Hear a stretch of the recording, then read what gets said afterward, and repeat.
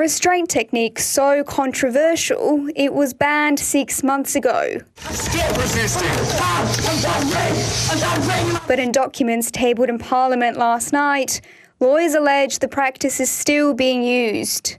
These complaint letters deal with some pretty horrific treatment of young people at Banksia Hill and Unit 18, including ongoing lockdowns and solitary confinement-like conditions, sexually inappropriate behaviour by officers, excessive use of force. You know, there's no easy solution, but there is a massive effort going on to improve the situation. In a statement, the Department of Justice said the ALS had raised 42 allegations of staff misconduct since January this year.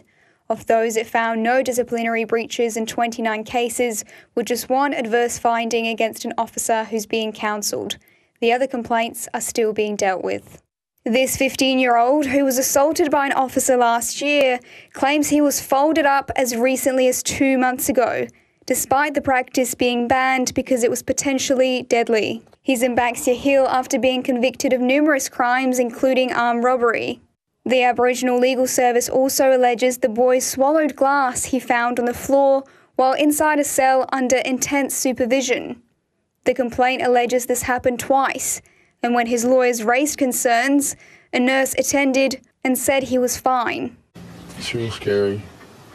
And then I think, is it going to be another week before DCP tell me that he's been involved in a serious accident or, you know, even worse, dead? The mother says the boy is currently in hospital, having swallowed glass once again. The Department of Justice did not respond to the ABC's questions about the latest incident. Darina Zadvirna, ABC News.